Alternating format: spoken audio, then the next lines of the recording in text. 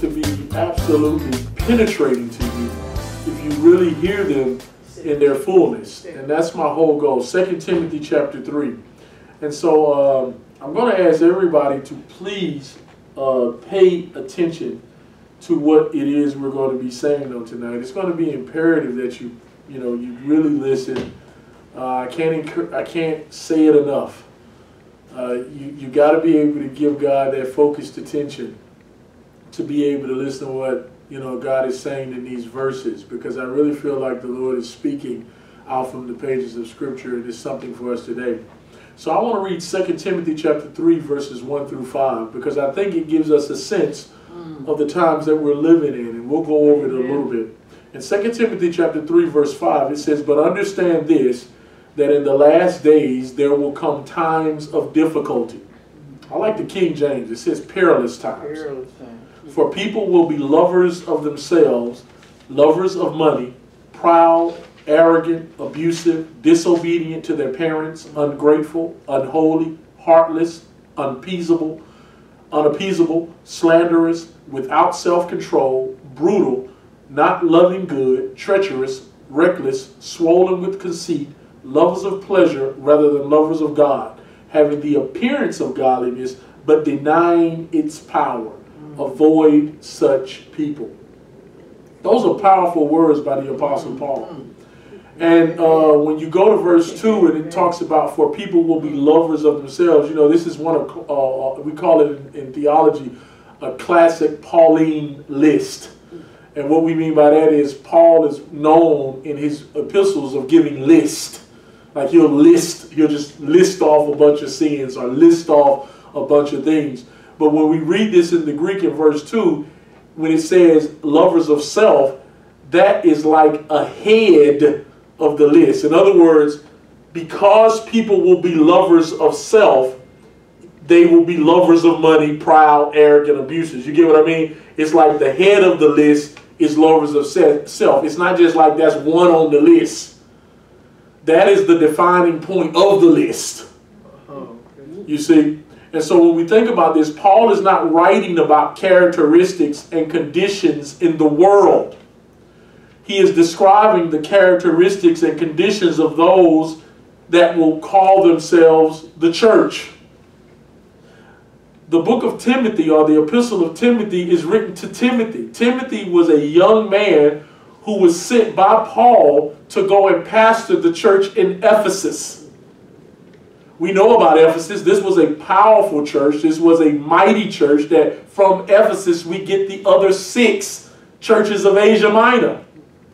Paul did a ministry in Ephesus where he spent close to 3 years in Ephesus, and out from Ephesus the gospel flowed throughout Asia Minor, all throughout the Turkey region, today known as modern-day Turkey.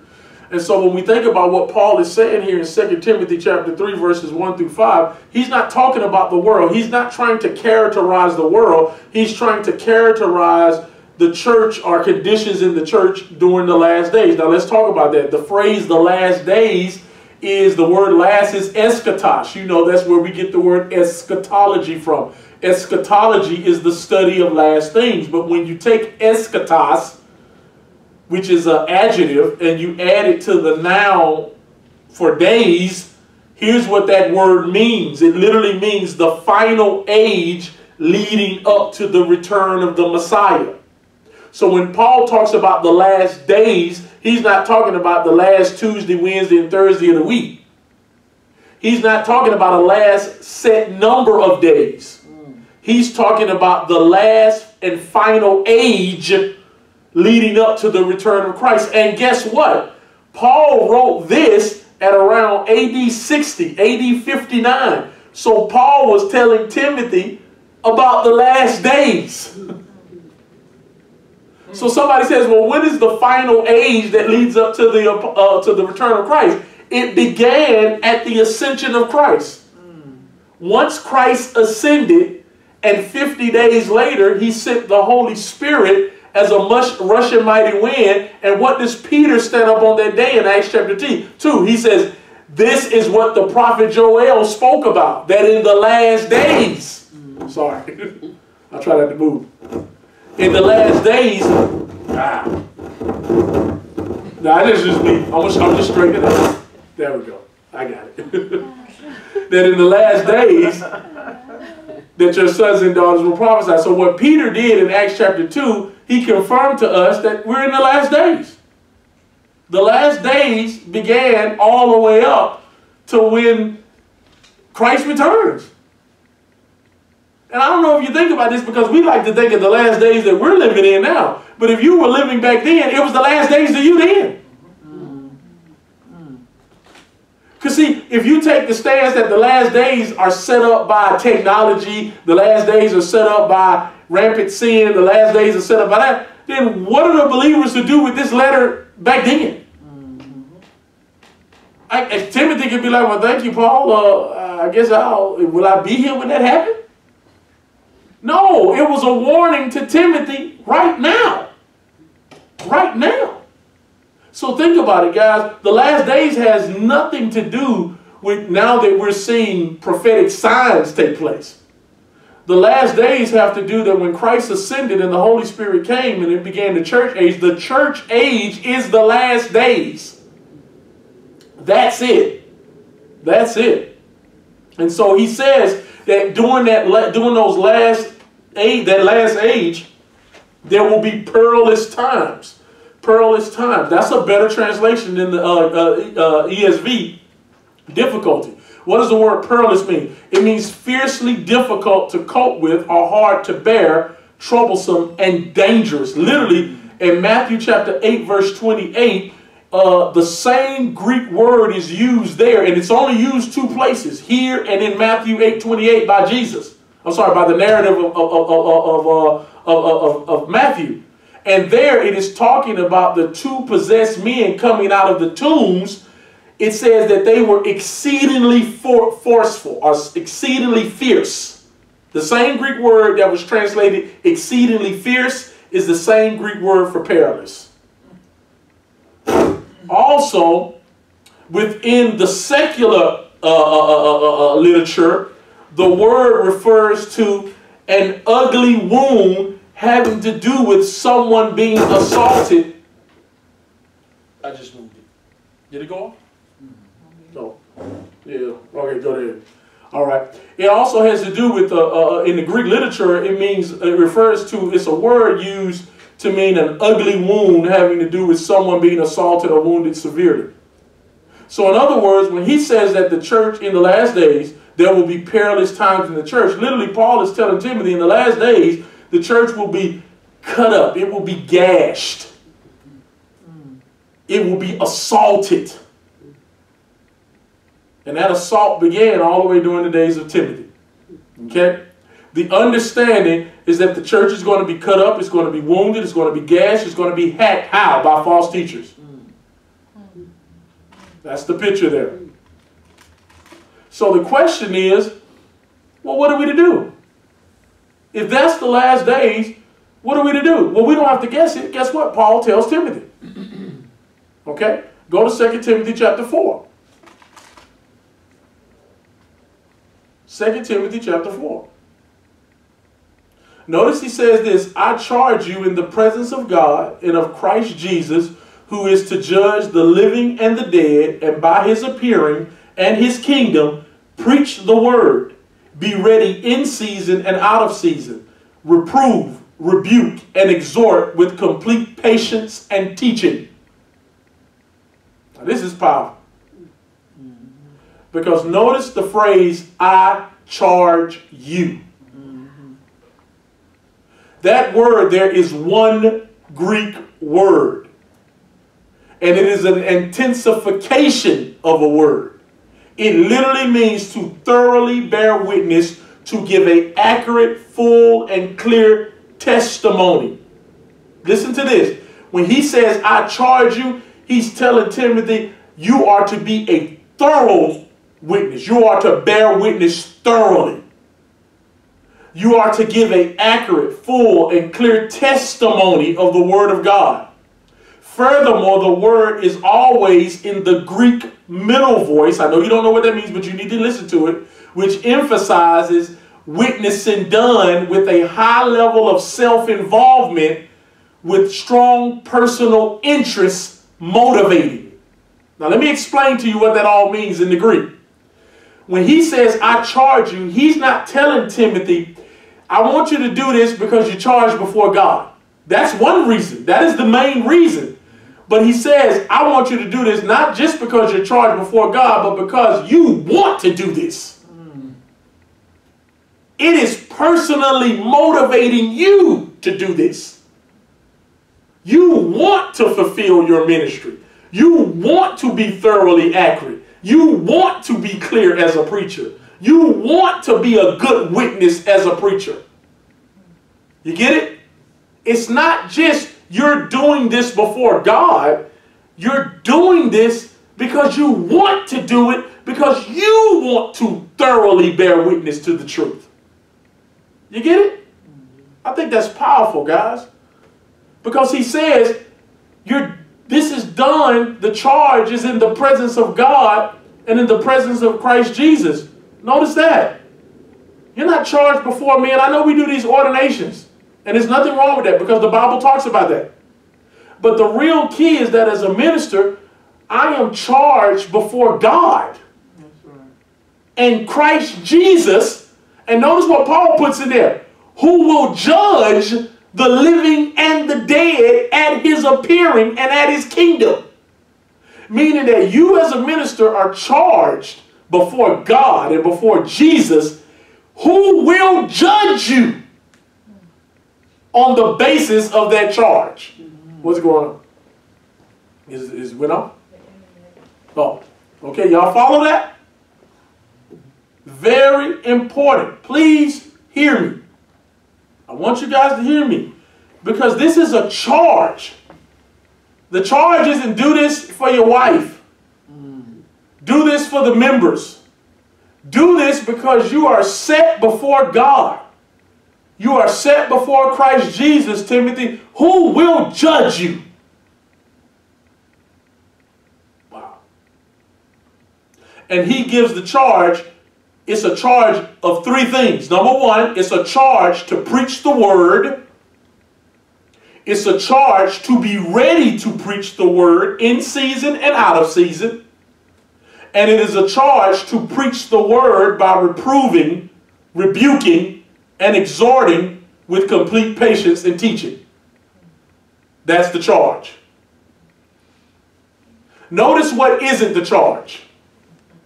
It didn't say, here's what you're charged. Build a ministry. Build a big one. Get members. Create organizations. Create soup kitchens. Do humanitarian aid. Get involved with social justice. Get involved with politics. No. What is the charge of the preacher? To preach the word. What is the charge of the preacher? To be ready to preach the word in season or out of season.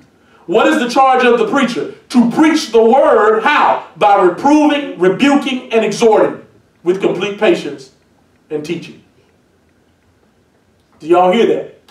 The phrase to preach the word in the Greek, listen to what this phrase means in the Greek. Here's what it means in the Greek. To proclaim, to announce a message publicly and with conviction and with persuasion. This word literally means to declare the gospel as the authoritative binding word of God that brings eternal accountability to all who hear it. I know y'all didn't hear nothing I said. When he says to preach the word, he didn't mean just open up the Bible and run over some scriptures. No, he's literally telling Timothy to proclaim, to announce a message publicly with conviction and persuasion. As a preacher, we are to persuade you. Oh, okay. I'm not here to have a talk with you. I'm not here to have a conversation. I'm here to persuade you to believe the truth. Okay. I'm here to declare to you the gospel as authoritative and binding, and to bring eternal accountability to you when you hear it. To let you know that when you hear these truths from the scripture, when you hear the gospel from the scriptures, when you hear these verses, you are held eternally accountable to them. Meaning you will not be able to stand before God and say, I didn't know that. Even if you heard it, Nancy, and you forgot it. That's your fault you forgot it.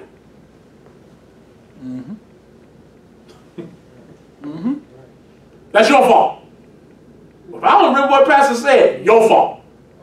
Because you have the Holy Spirit on the inside of you. Remember, what was the fear of the disciples? How can we remember all that you taught? Can you imagine walking with God in the flesh? And he's teaching you all these great wisdoms and truths. If you're the disciples, my God, you're saying you're leaving. How can I possibly remember everything you said? He says, don't worry. I'm going to send the Comforter, and he will bring to your remembrance. He's specifically talking about to the apostles. He's going to bring to your remembrance all the things that I have taught you.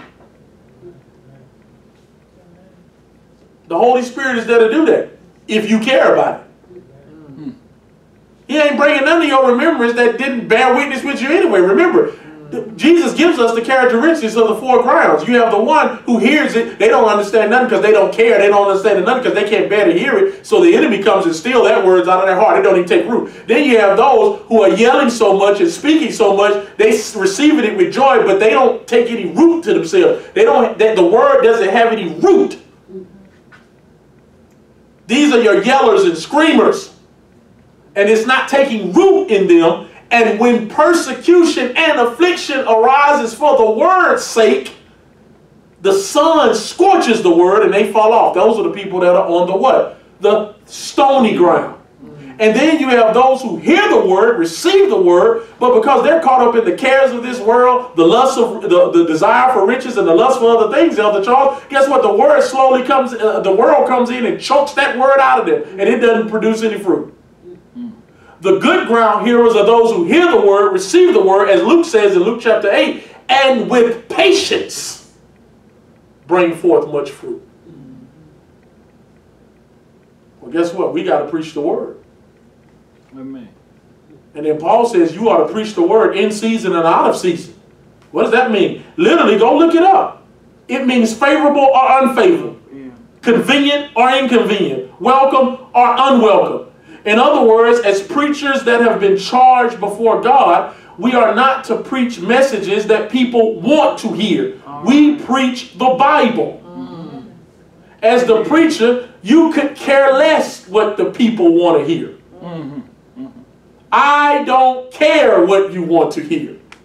Because my charge isn't before you, it is before God.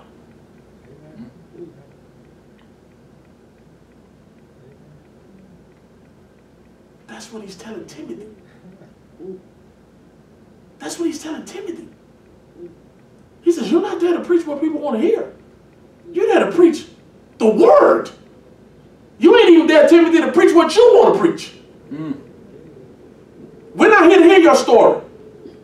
Nobody cares about your testimony. Nobody cares about how you were blessed that week. Nobody cares about how rich you are. Nobody cares about what God did for you. We want to hear the word from you, preacher. Amen. We want you to walk us through these scriptures. Because that's the charge. And that's the charge that everybody who says that they are a pastor, a teacher, an evangelist, a deacon, an elder, that is the charge that you will stand before God and give account of. God will not give, you will not stand before God and give an account of how big you built your church. Or how many people you helped. And look at this. He doesn't leave it for the imagination. He gives you 3 characteristics of how you ought to preach that word in season and out of season. Number 1, you ought to reprove. Say reprove. Reprove. In the Greek, this word means to show one's their faults. To convince with solid, compelling evidence the faults of another. as a preacher, when I preach the word, I am preaching it to show you your faults, to show you how your thinking may not be lining up with the truth.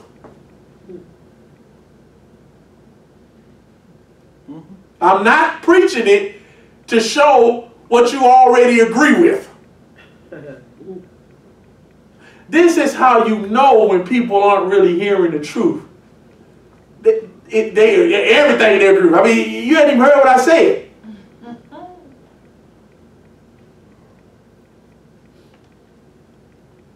The Word of God has to challenge your thinking. When you come to this church, your thinking needs to be challenged. You need to leave out being challenged in your thinking, in your worldview. That's what the word reproof means. It means to show one their faults. Number two, he says you preach the word what? Rebuking. In the Greek, that word rebuke means to warn in order to prevent something from going wrong. That's what the word rebuke means. Rebuke means to warn you. To warn you that if you continue to go down that path, if you continue to stay in that sin, if you continue to stay in that view, if you continue to follow that false teacher, that false doctrine, it's going to lead you to a path of ruin. That's the preacher's job. That's rebuking.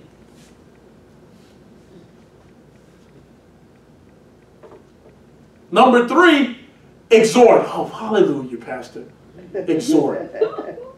Finally. Exhort there is the positive. But listen to what it means in the Greek. It doesn't mean like our English word exhort. When we think of exhort in English, it means to encourage or uplift. But in the Greek, this word carries, look it up, be a Berean, go look it up. It carries a legal overtone, which means that I am to charge you or to call believers to offer up evidence of their salvation that will stand up in God's court. When I exhort you, I am calling you and encouraging you to bring forth fruit worthy of repentance. I am calling you and encouraging you to make sure that you make sure your election. You get it? I'm encouraging you to bring forth fruit that backs up your confession of faith. That's the encouragement that you give the believer.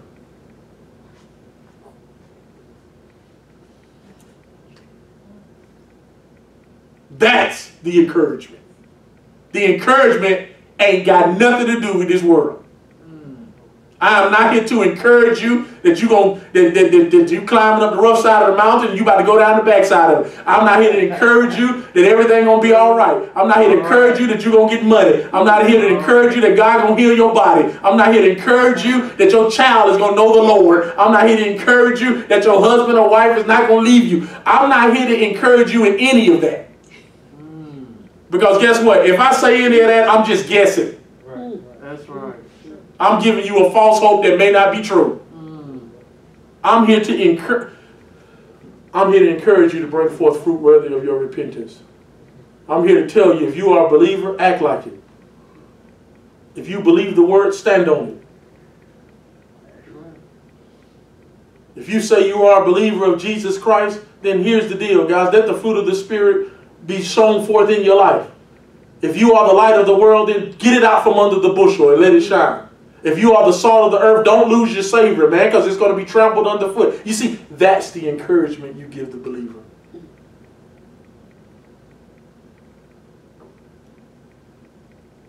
Guys, preaching isn't a spiritual pep rally. Preaching isn't a time for life coaching. It isn't a time for self-empowerment. It's a time for reproof, rebuke, exhortation from the Bible, whether people want to hear it or not.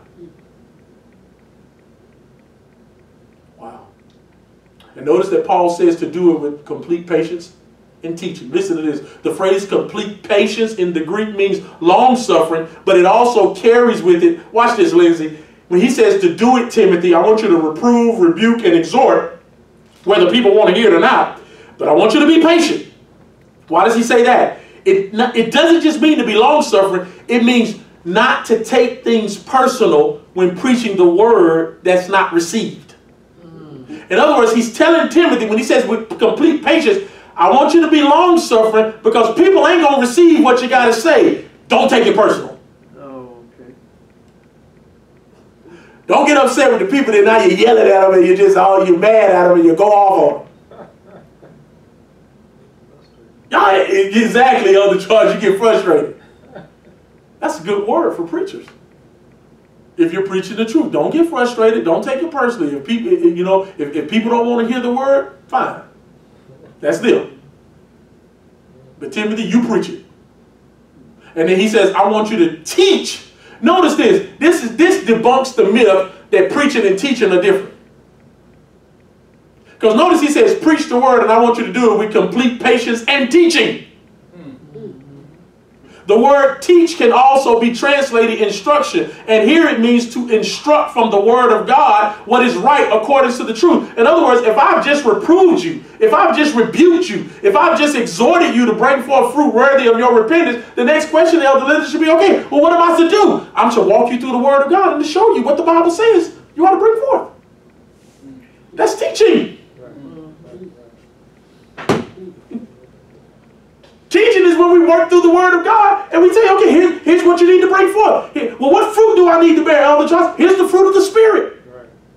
So then we go over love, we go over joy, we go over peace, faithfulness, you see?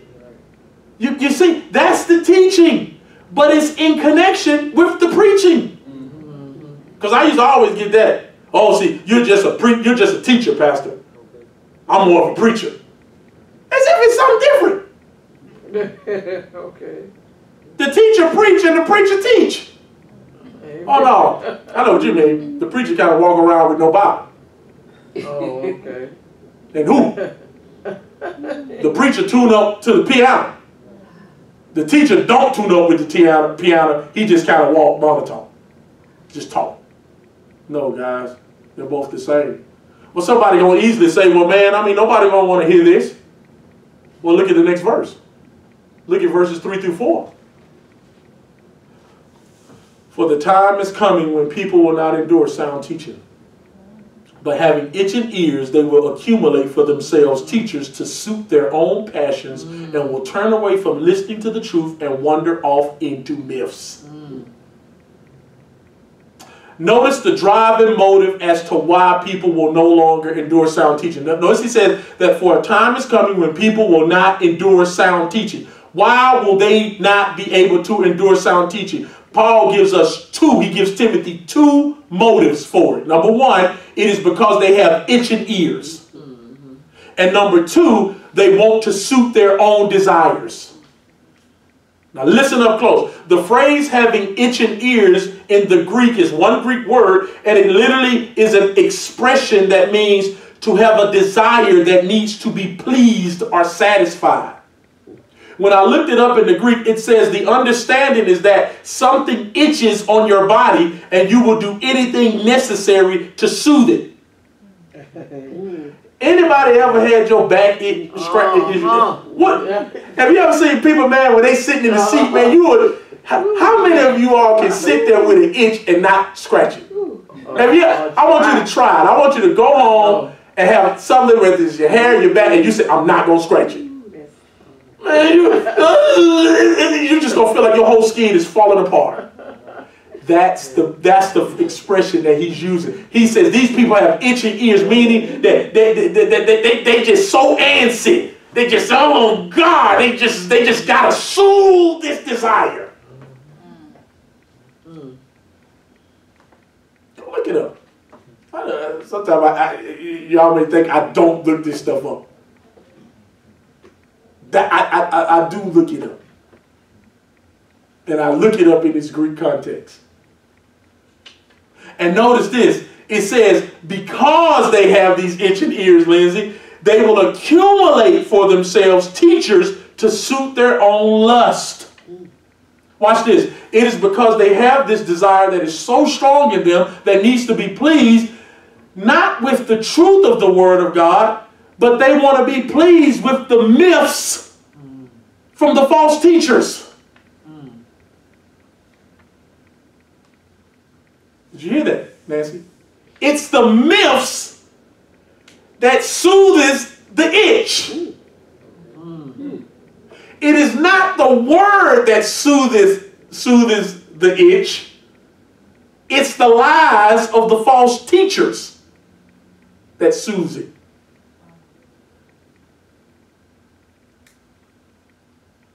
It's hearing the false teacher.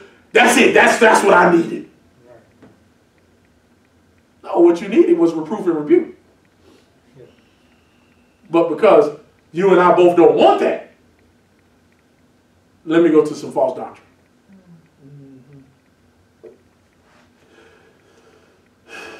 To heap up to themselves. That's an interesting word. One word in the Greek. And it means to amass in large quantities. It carries with it the idea that the hearers invite and shape their own preachers to their desires, not in accordance with the preaching of the word. In other words, you will heap up to yourself the preacher that's telling you what you want to hear. That preacher will grow. That preacher will grow big. That preacher will become mega. He will become a celebrity.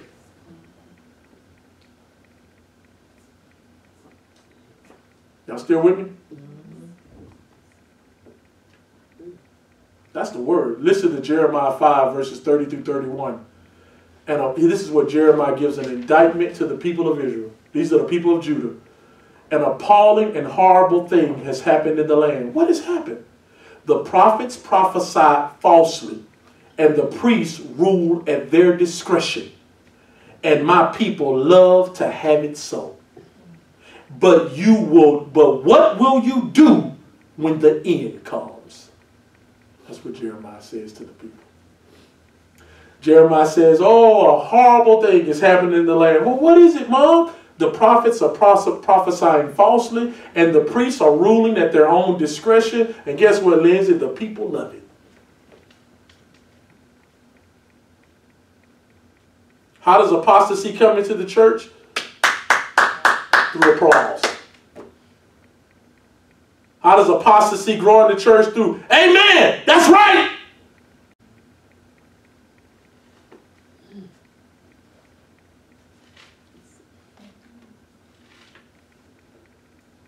The last thing in the phrase is, they will turn away from listening to the truth and wander off into myths. Wow. Wow.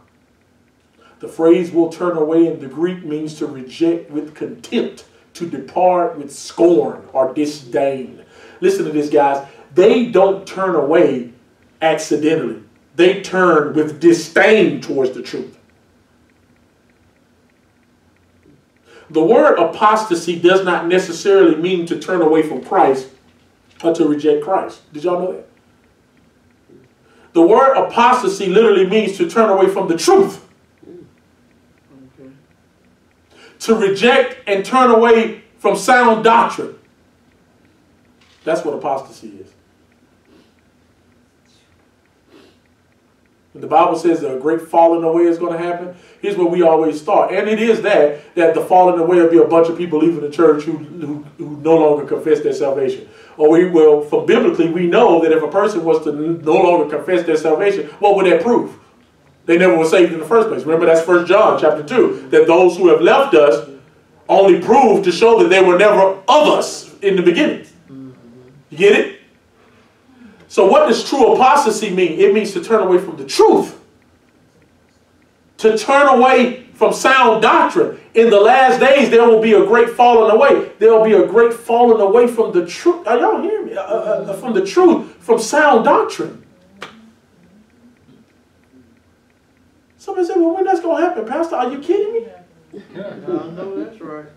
Listen to what A.W. Tozer wrote. He wrote this: so skilled is error at imitating the truth that the two are constantly being mistaken for each other. It takes a sharp eye these days to know which brother is Cain and which one is Abel. All right. Amen. How can you tell Cain from Abel? Can we go biblical? Matthew chapter 13, how can you tell the wheat from the tare? Jesus says you can't. He says, what did he say, Elder Linda? Let them grow up together. Because if you try to root up a tare, you're going to pull up, you may pull up a wheat. Right. In other words, Nancy, they're going to be so closely intertwined, look almost the same, that you ain't going to be able to tell who's which. You're not going to be able to tell, guys, who's the apostate. Because the apostate's still going to be in church. They just have left sound doctrine. They've left truth.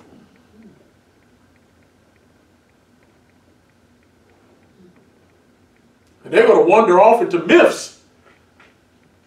That doesn't mean to be led off. The word wander off doesn't mean, that's our English, like to wander off means that, you're just walking in the woods and then you wandered off and you got lost. That's not what that word means in the Greek. That word in the Greek is one Greek word and it means to turn oneself towards. Listen, you didn't wander off. You turned yourself towards the false doctrine. You turned yourself toward the false teacher. You turned yourself away from the truth. You get it.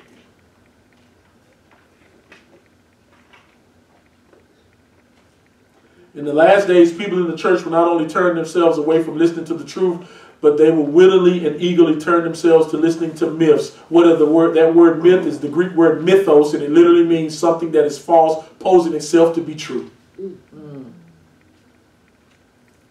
Guys, this is what it means to preach the word. Notice that we're just walking, this is what we're expositing these verses. This is what they mean, and this is what Timothy would have heard. And if you think about it, when Paul gives this third warning there, this is actually Paul's third and final warning that he gives about the last days. Do you know in 1 Timothy chapter 4, verses 1 through 2, he gave Timothy a warning? Did y'all know that? In 1 Timothy chapter 4, verse 1 and 2, listen to what he says there. Now the Spirit expressly says that in the latter times, some will depart from the faith by devoting. How will they depart from the faith? By devoting themselves to deceitful spirits and teachings of demons. Notice what it says, that in the last days, some will depart from the faith. How will they depart from the faith? By devoting themselves to deceitful spirits, that's seducing spirits, by doctrines from devils. False doctrines. And then in 2 Timothy chapter 3, we read that one earlier, he says, but understand this, that in the last days there will come times of difficulty. So Paul gives 3 prophetic descriptions of the characteristics and conditions that will come to define the church in the last days. What are the 3? Number 1, people in the church will depart from the faith. How? By devoting themselves to false doctrine. That's the first thing that we can notice about the last days. That Paul says that people in the church, Timothy, will depart from the faith. How? By devoting themselves to false doctrine. How do they depart from the faith? By going after sin. No, by devoting themselves to false doctrine that then leads to all the other stuff.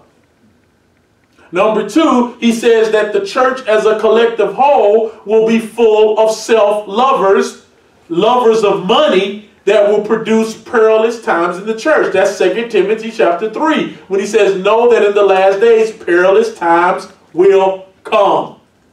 How are the perilous times going to come? Because during that time, Mom, you're going to be preaching to people in the church who are lovers of themselves. How many of you know, man, if you're preaching to a bunch of self-lovers, your word ain't going to go over too well. If you're preaching to a bunch of money lovers, pleasure lovers, how many of you know, man, the truth of the Bible is not going to, that ain't going to fulfill the itch. And then number 3, Paul tells Timothy that the church will no longer, that in the last days the church will no longer endure sound teaching, but will instead turn themselves away from hearing the truth and wander off into myths. You want to say, man, is that really possible? Watch this, guy. Jesus proves it as we look. You want to know how Jesus proves it? To the 7 letters to the 7 churches. Paul wrote this 2 Timothy at around about AD 61, maybe between AD 61 and AD 63. We know that the book of Revelation was written around AD 91, AD 92. So that would be almost 30 years after Paul. So how had the church changed in just 30 years? I love it because who better to explain it than the Lord Jesus Christ himself? We think that Paul's letters are the last epistles to the church. No, we have 7 epistles that come from the lips of the Lord Jesus Christ, the high priest of the church, the Lord of heaven, God in the flesh, who told John to write to 7 churches. And notice what it says in Revelation chapter 1, verses 10 through 16, just right quick. It says, and I was in the spirit in the Lord's day. That doesn't mean he was speaking in tongues. That means he was taken away. This was a spiritual vision that he had. And I heard behind me a loud voice, like the sound of a trumpet, saying, write what you see in a book and send it to the 7 churches, to Ephesus, to Smyrna, to Pergamum, to Thyatira, to Sardis, to Philadelphia, to Laodicea. Then I turned to see the voice that was speaking to me, and on turning I saw 7 golden lampstands. In the midst of the lampstands was one like the Son of Man. Notice that we know that the lampstands in verse 20 are the 7 churches. And notice that who is in the midst of the 7 churches? Jesus. And what was he doing? Singing? What was he doing? He was clothed with a long robe with the golden sash around his chest. That's him being the high priest. His hairs on his head were white, like white wool, like snow. That's the purity of Christ. Meaning he comes with a pure motive. His eyes were like flames of fire. What is that? Penetrating judgment. Nothing escapes his eyes in his church.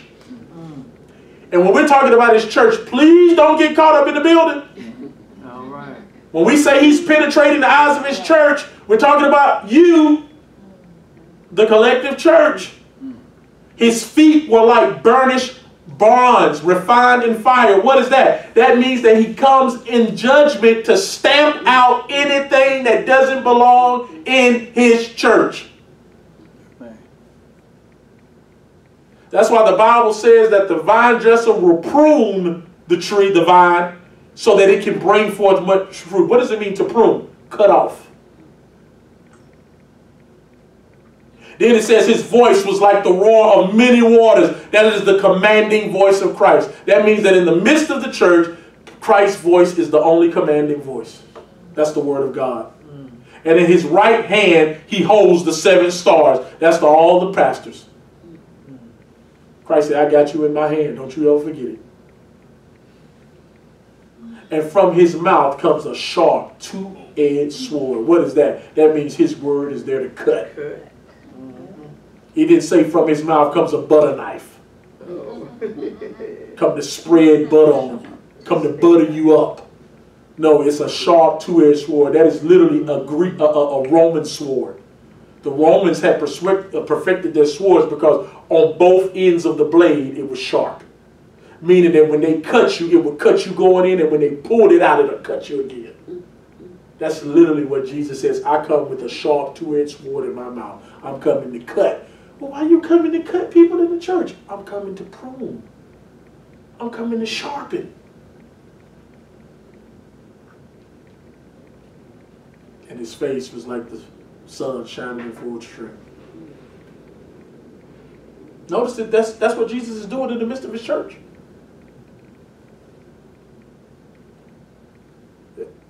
Jesus is not in the midst of his church clapping to the songs.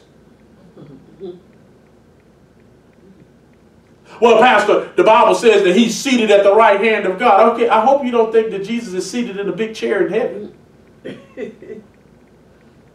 I hope, to God's sake, that you didn't have a picture of a Masonic big chair that he's sitting in, and God is sitting in a chair next to him. I hope that's not what you would think. Please tell me you had more than that. Please tell me that that's not what we were all thinking, that Jesus is up in heaven sitting down in a chair, like what the preacher's sitting in the pulpit. No, guys, that is anthropomorphic language, meaning that it is a picture that Jesus' works are finished. that his work of redemption is complete. Y'all follow that, right? No. If you don't know what Jesus is doing, read Revelation chapter 1. That's what he's doing in his church. If you want to know what Jesus is doing in your life, Nancy, that's what he's doing. He's penetrating it. Judging it. Stamping out any areas of sin that need to be stamped out. Bringing the two-edged sword of his word. Cutting away anything that needs to be cut out. That's what he's doing in the life of his church. And so when we go read the 7 churches, here's what we find out. That out of the 7 churches, only 2 have nothing negative said about them. Smyrna, who is the persecuted church, and Philadelphia, the evangelistic church. Notice that out of 7 churches, only 2 get a good accommodation. What about the church of Smyrna? The church of Smyrna, it was the persecuted church. We know why they had only good stuff to say, because persecution is a natural purifier of the church. How many of y'all know, man, you could drive out all false believers if you went to church every Sunday, they were killing people. Did you know if America would start persecuting the church? I'm not talking about persecuting in the sense of they say you mean things about you. I'm saying, Nancy, they persecute you because they found out that you are a believer of the Lord Jesus Christ, and when you go to work, they fire you. They confiscate all your property. They round you up, throw you to the lions, or like Nero did, put kerosene flames on you and burn and set you on fire to light his streets up. If they're doing that to you, how many of them they'll drive out the false people? The false people are not going to stick around and get killed for something that they just playing around with. So we see why the church of Smyrna is a perfect church, because it was being persecuted. It represents the 2nd and 3rd century church. This is a real church in Smyrna that got persecuted. And listen to what Jesus tells them. Listen to what he tells them in chapter 2, verse 9 through 11. I know your tribulation and your poverty, but you are rich. And the slander of those who say that they are Jews and are not, but are of the synagogue of Satan. Do not fear what you are about to suffer. Behold, the devil is about to throw some of you into prison, that you may be tested for 10 days, and you will have tribulation. But I'm about to deliver you. I'm about to set you free. I'm about to stand on high, and you will get out of that situation. No, he says, be faithful unto death. Meaning that they're about to start persecuting you. Well, what that mean, Lindsay? Y'all about to die. You're about to be killed, but I want you to be faithful unto death. Because I'm going to give you a crown of life. He who has an ear, let him hear what the Spirit. Okay. Can you imagine if you were the church of Smyrna and you heard that letter? Somebody would say, well, how did that encourage them? Oh my God, for a true believer, that encouraged the daylights out of them. Why? That means Christ knows what's going on with me, and he says that's waiting on me is a crown of life, a crown of eternal life. What about the church of Philadelphia? This church is a picture of the true church. Notice that Philadelphia is on the tail end. Philadelphia is a church that is dwelling in the midst of Thyatira, Sardis, and Laodicea. Wow, that's beautiful. Philadelphia is a picture of the true church during the final days of the last days that keeps the words of Christ about patiently enduring. Notice he tells Philadelphia this. Notice this. In Revelation chapter 3, verses 8 through 11, it says, I know your works. Behold, I have set before you an open door, which no one is able to shut. I know that you have but a little power, and yet you have kept my word and have not denied my name. Behold, I will make those of the synagogue of Satan, who you say that are Jews and are not, but lie. Behold, I will make them come and bow down before your feet, and they will learn that I have loved you. Because you have kept my word about patient endurance, I will keep you from the hour of trial that is coming on the whole world to try those who dwell on the earth. I am coming soon. Hold fast what you have, so that no one may seize your crown. He tells the church of Thyatira, I'm coming. He tells the church of Sardis, I'm coming. He tells the church of Laodicea. Notice that these are the churches that will be representative, if you will, during the last days when Jesus returns. And notice that the church of Philadelphia is faithful because it patiently endured. Are y'all still with me? But the other 5 churches give us a progression of how churches begin to slide and downgrade into outright apostasy. What about the church of Ephesus? That's the first slide. What was it? It first begins with apathy, and then leaving your love for Christ. Where does the slide begin, Nancy? Where does the believer find themselves sliding? First you become apathetic. Then you slowly depart your love for Christ. The church of Ephesus did not just accidentally look up and find that they had abandoned their love for Christ. The Greek word implies that they willfully abandoned their love for Christ. Why? Because they had failed to cultivate it. They were just going off of yesteryear's words. Do you cultivate your relationship with Jesus every week? Or some of you come in on Wednesday still living off of Sunday's message? You ain't looked at nothing all week. And then you come in Wednesday dragging for another word so you can go to Sunday again.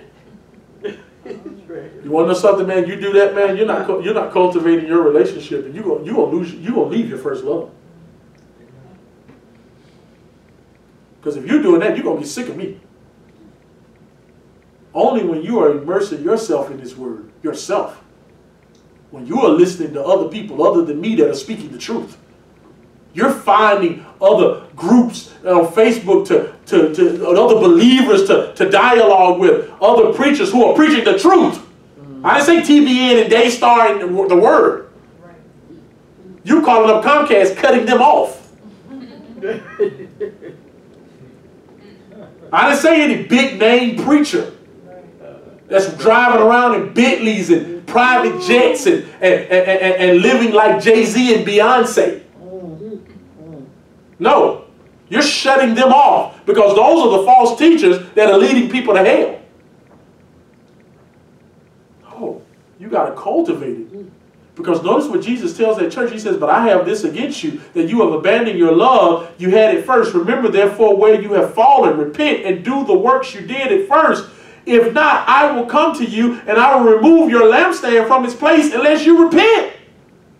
Notice that Jesus, okay, the reason why I'm going over this right quick is Jesus actually is doing what Paul tells Timothy to do. He's reproving, rebuking, and he's exhorting. Well, where's the exhortation there? Repent. Repent. He says, remember therefore where you have fallen. Repent and do the works you did at first. That's exhortation. What's the reprove and rebuke? You've abandoned your first love. What's the rebuke? I'm going to come take my lampstand. And what does history tell us about the church of Ephesus? In the 6th century, it ceased to exist. As a matter of fact, by the 15th century, the whole town was left in ruins. Well, what's the next slide? Then you skip over Smyrna and you go right to Pergamos. Listen to this, guys. Secondly, after you lose your first love, then you go to compromising with the world and with sin in your life because of the culture around you. What does Pergamos represent? It was the church, a real church at the time, that began to compromise with the culture around it. Pergamos literally in the Greek means to marry. It is the time when the church married the world. Literally the word for the church of Pergamos is compromise. Say compromise. Compromise. First you start leaving your first love, and then secondly you begin to compromise with sin in your life, and because of the culture around you. You want to know what I mean by that? Why are you compromising, Elder Charles, with sin in your life? Well, man, everybody doing it. Man, the culture has it there. Man, I can't cut the TV on without seeing it. That's right. I don't know what I'm supposed to do. You see? Second, listen to what it says about the church of Pergamos. Here's Jesus' warning. But I have a few things against you. You have some there that hold the teachings of Balaam, who taught Balak to put a stumbling block before the sons of Israel, so that they may eat food sacrificed to idols and practice sexual immorality. So also you have some who hold the teaching of the Nicolaitans. Therefore repent, if not, I will come to you soon and war against them with the sword of my mouth. Compromise always begins when the believer's desires begin to match the desires of the world around them. You want to know when you compromise, Nancy? When you find out that your desires are just like the world around you. Wow. You want the same thing to people in the world who don't know Christ. And what do the people in the world want? Everybody in the world want health, wealth, prosperity, success, successful marriage, beautiful kids. Everybody, the unregenerate people want that. When your desires begin to match that, I'm here to tell you guys, this is exactly what begins to happen. Somebody says, where are you getting that from? What are the teachings of Balaam? Why did Balaam go prophesy? Does anybody know the story? Because the king of Moab offered him what? Money. But Balaam wanted the riches. And one of the Nicolaitans, we went over there before, the Nicolaitans were people who were just living licentiously. They were just pleasure teachers. As a matter of fact, I think it was one of the writers, the early church writers wrote about the Nicolaitans. He says they live like goats in heat. In other words, they just were like, just wow, do whatever you want to do. The warning to all churches is that the moment you begin to compromise with the world and the culture around you is the moment you put yourself in opposition with the Lord. That's why he tells that church, he tells those believers, if you don't repent, I'm coming to make war with you. Notice that Jesus is still talking to his church. He says, if you don't repent, if you people in that church don't repent, I'm coming to make war with you. Y'all gonna come deal with me. Well, what is the next slide? The church of Thyatira. What is that? Thirdly, after you begin to lose your first love first. Secondly, you begin to compromise. What is Thyatira? Now you're just tolerating false teachers, false doctrine, unrepentant sin in your life, and you look more like the world than you do Christ. Now we can't even tell who you are. The church of Thyatira receives the strongest rebuke from the Lord, which gives us a clear understanding of how the Lord feels about tolerating sin, tolerating false teachers, and tolerating false doctrines. Are y'all listening? I don't even got to say nothing. I'm just going to read what Jesus said to the church of Thyatira. Are y'all listening? I'm just going to read what he said to the church. But I have this against you, that you tolerate that woman Jezebel, who calls herself a prophetess and is teaching and seducing my servants to practice sexual immorality and to eat food sacrificed to idols. I gave her time to repent, but she refuses to repent of her sexual immorality. Behold, I will throw her into a sick bed. That word is not sick bed. That's not a hospital bed. That's a death bed. And those who commit adultery with her, I will throw into great tribulation, unless they repent of her works, and I will strike her children dead. And all the churches will know that I am he who searches mind and heart, and I will give to each of you according to your works. But to the rest in Thyatira who do not hold this teaching, you have not learned what some call the deep things of Satan. To you I say, I do not lay on you any other burden, but hold fast what you have until I come.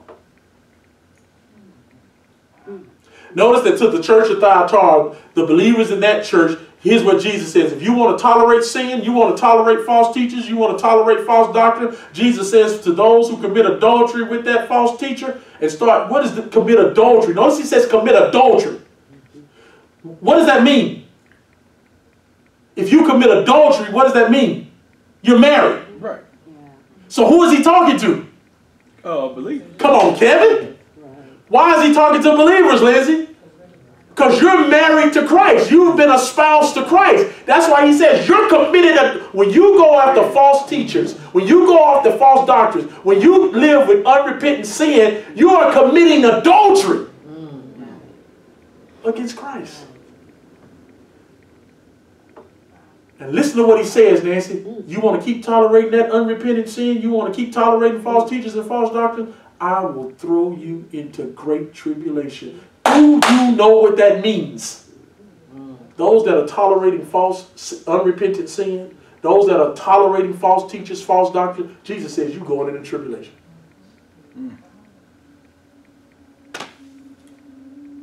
He says unless you repent. And then watch this, Nancy, to all those who are birthed out of the false teachers. Not only are you following the false teacher, you're the second generation of false teachers. What does Jesus say to them? I'm going to kill them. He says, I'm going to strike her children dead. Somebody said, well, why would Jesus say a thing like that? So all the churches will know that I am the one who searches mind and heart. Jesus literally tells Thyatira, Elder Charles, can we bear this? That if y'all don't repent, I'm going to come and start killing people in the church. Well, why are you going to start killing people in the church, Jesus? So all the other churches will know.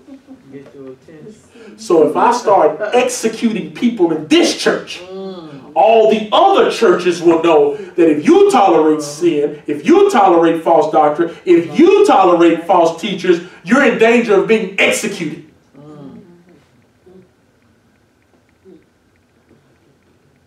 I guarantee you people don't know Jesus like that. What about the church of Sardis? Look at this. So now you left your false love, compromise, tolerating. Now fourthly, you're just going through the motions. Outwardly, you look like you got life, but in reality, you're spiritually dead.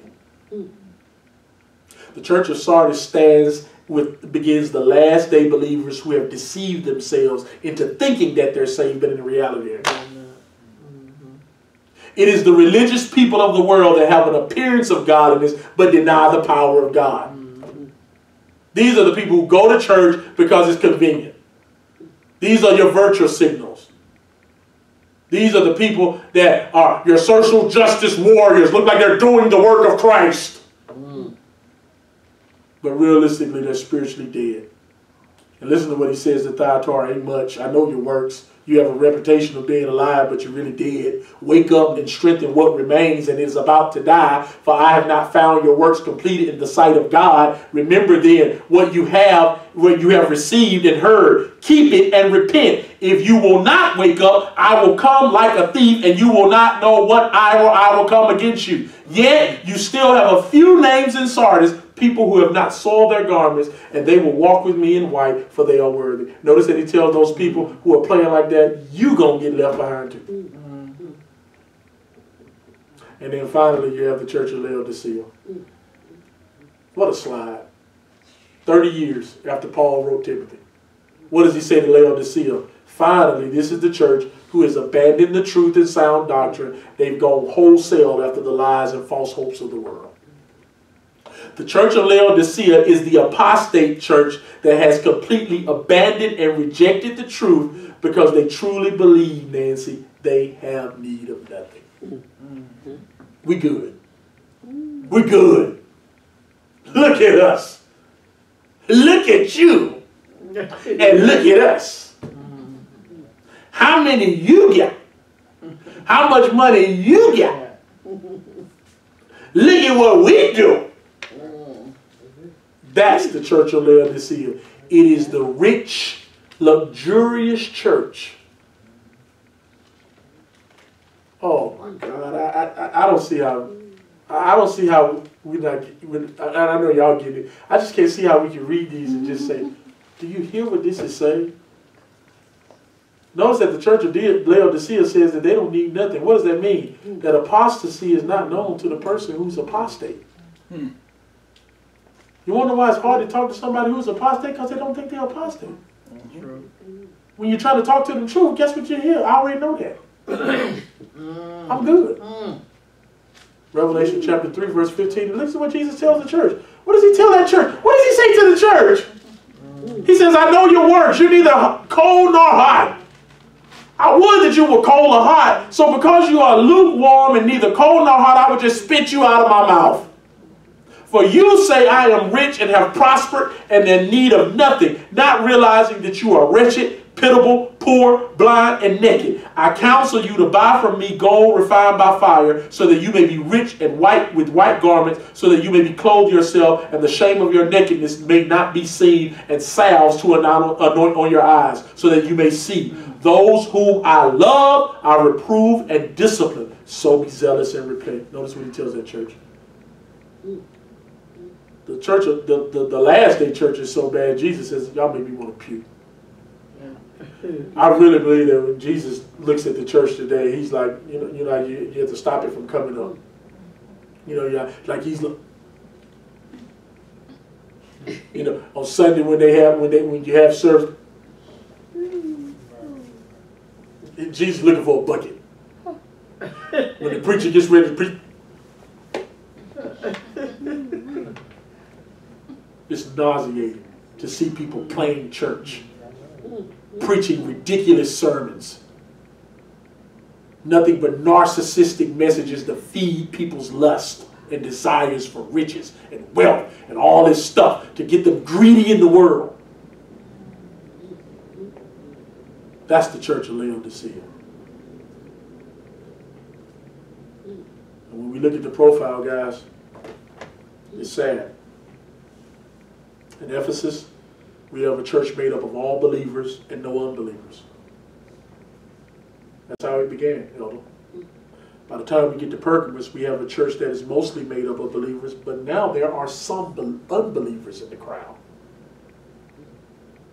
By the time you get to Thyatira, you have more unbelievers than believers now.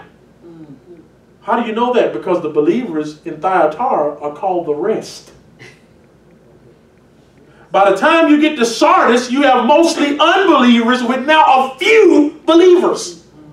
Because in Sardis, Jesus calls the believers a few. When you get to Laodicea, you have a church full of all unbelievers. But guess what? In the midst of those unbelievers, there are the elect that's there that Jesus is telling to repent.